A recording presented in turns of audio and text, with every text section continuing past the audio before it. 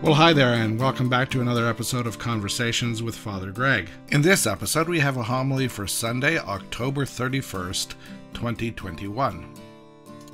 Before we get to the rest of the content for this episode, let me begin by wishing everyone a happy and safe Halloween. Now let's turn our attention to a reading from John's Gospel. The Holy Gospel of our Lord Jesus Christ according to John. When Mary came where Jesus was and saw him, she knelt at his feet and said to him, "Lord, if you had been here, my brother would not have died." When Jesus saw her weeping, and the Jews who came with her also weeping, he was greatly disturbed in spirit and deeply moved. He said, "Where have you laid him?" They said to him, "Lord, come and see." Jesus began to weep.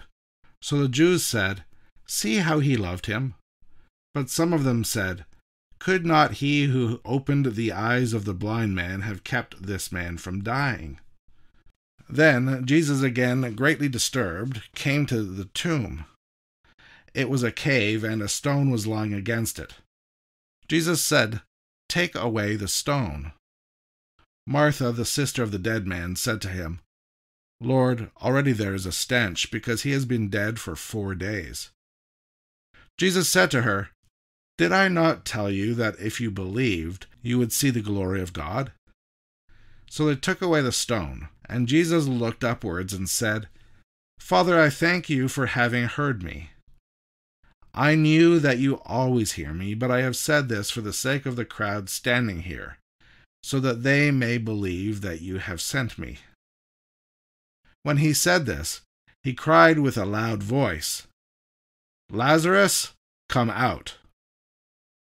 The dead man came out, his hands and feet bound with strips of cloth, and his face wrapped in a cloth. Jesus said to them, "Unbind him and let him go." The Gospel of Christ.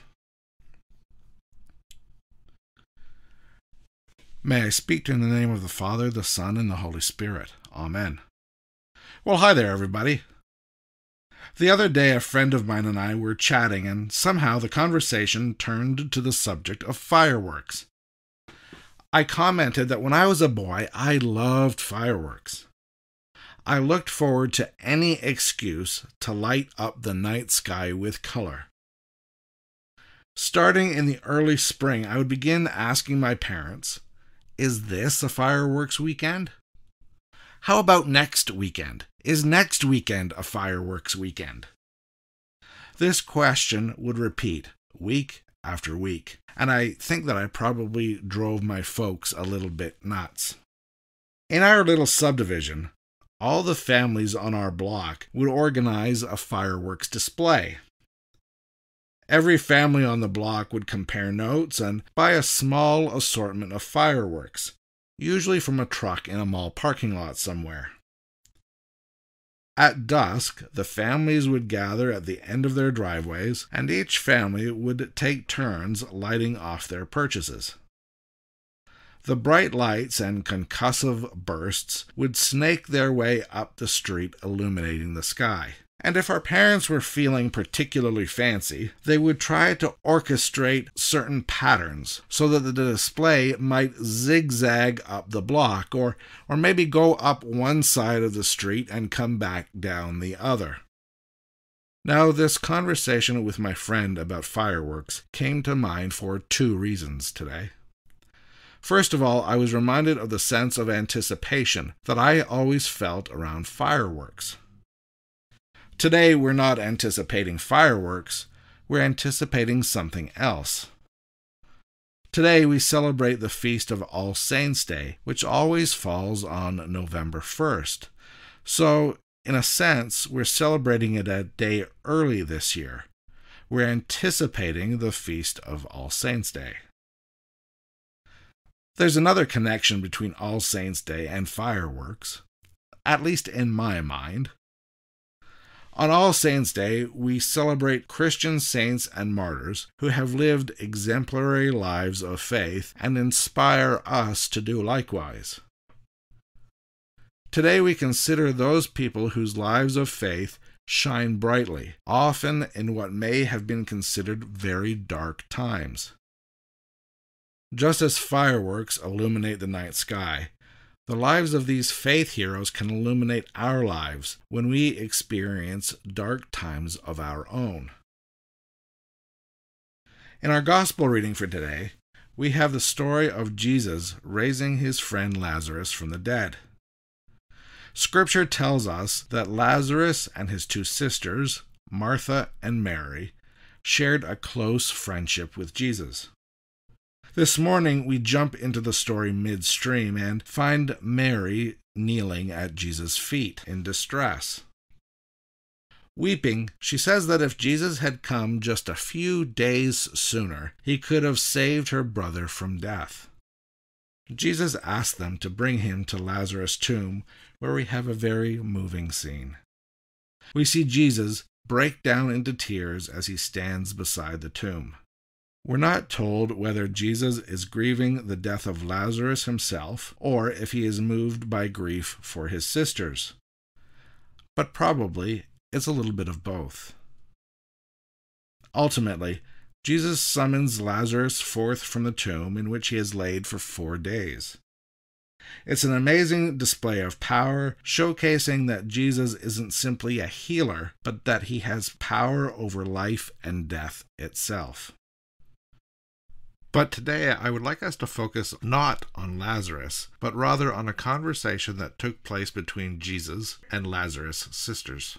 Mary complained that if Jesus had arrived sooner, he could have prevented her brother's death.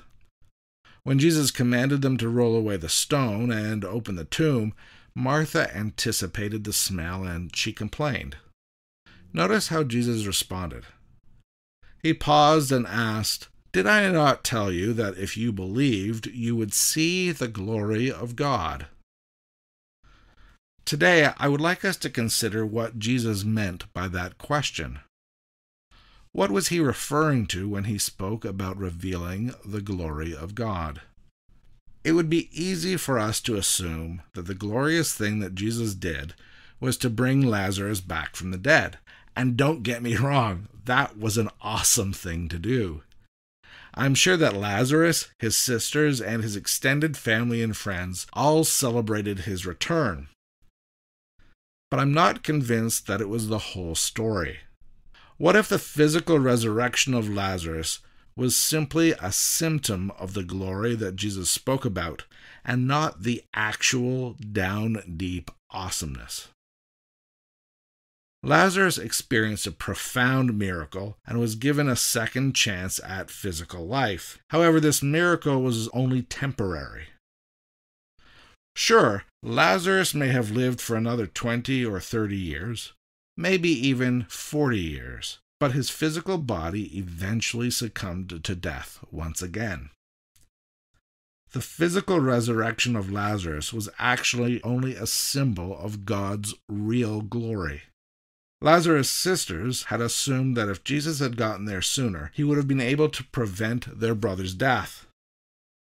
But think about it for a moment.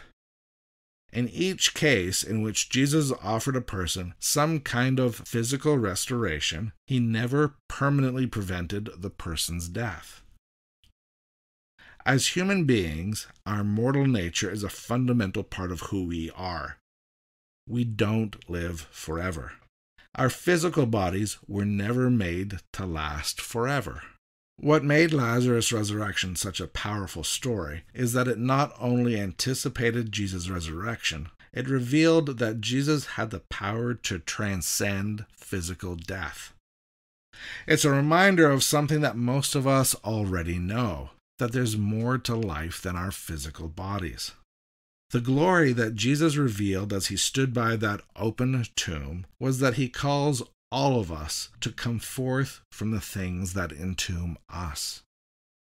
If we are attentive, we can still hear his voice calling to us, offering to remove the things that bind us up and allowing us to walk in the light of God's freedom.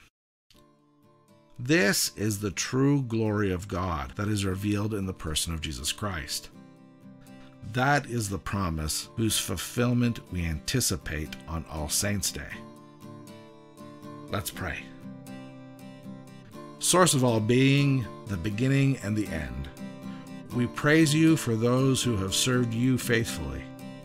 Replenish our hope in your eternal kingdom, so that we may have life in all its fullness, unbound by the fear of death, through your Son, Jesus Christ. Amen.